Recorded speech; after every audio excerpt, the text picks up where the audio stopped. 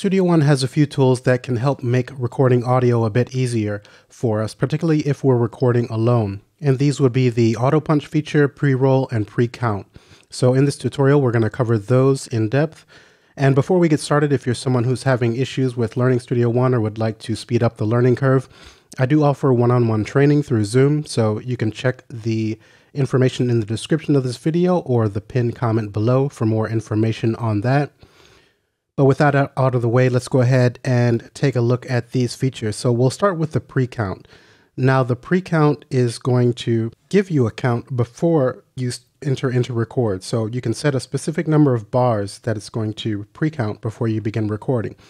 So if I were to position the song cursor here on bar 3, let's go ahead and press T to add an audio track. I'll add a mono, click OK.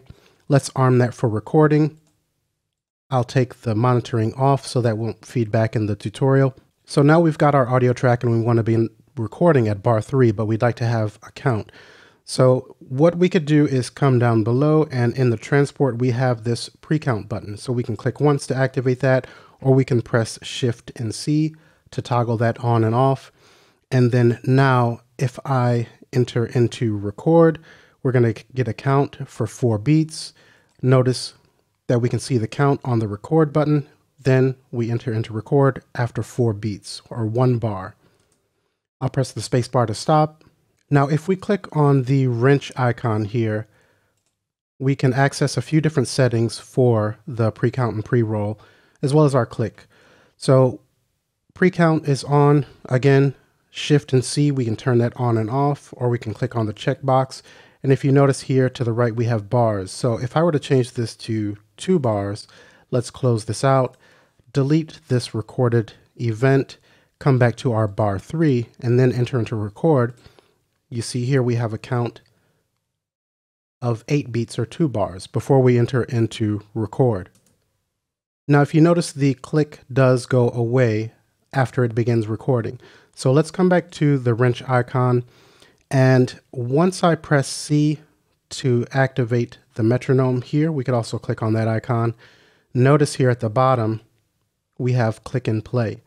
So now let's actually take this back to 1 bar.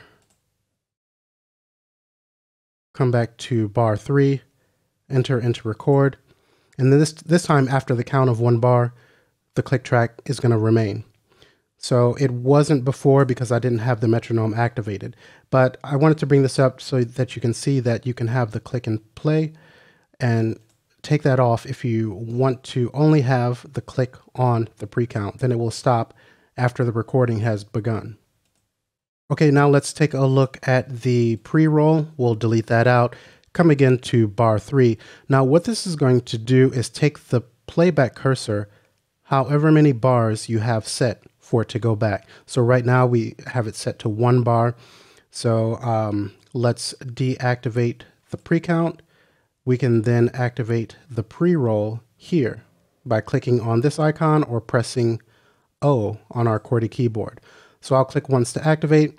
Now when I enter into record, our playback cursor is going to go back 1 bar and then enter into record on 3. So we see we move back 1 bar and now we enter into record on 3. So that's going to be the difference between the pre-count and pre-roll. And as we saw with the pre-count, if we were to change this to 2 bars,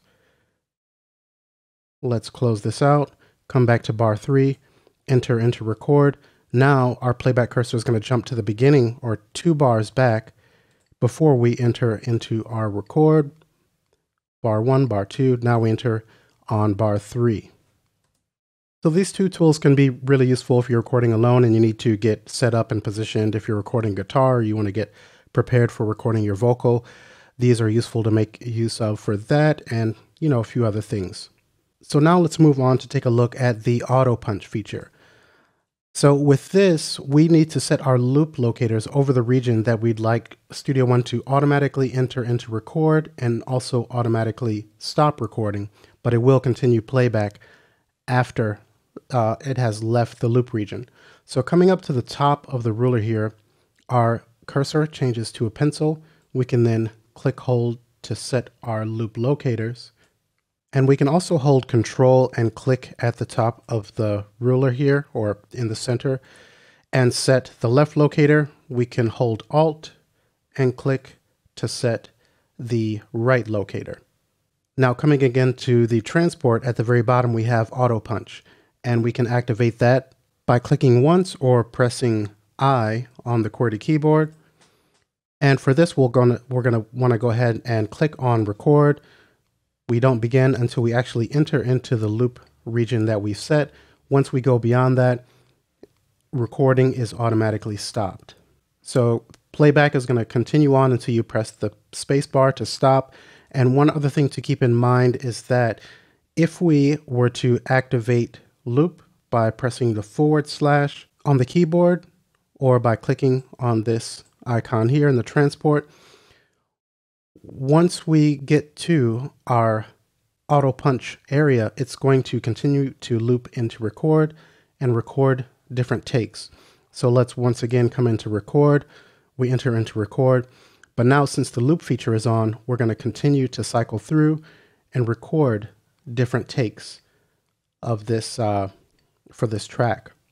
So now once I press the space bar to stop, we can see in the bottom left hand corner we have this button that we can click and see the different takes that we've recorded from each time it looped.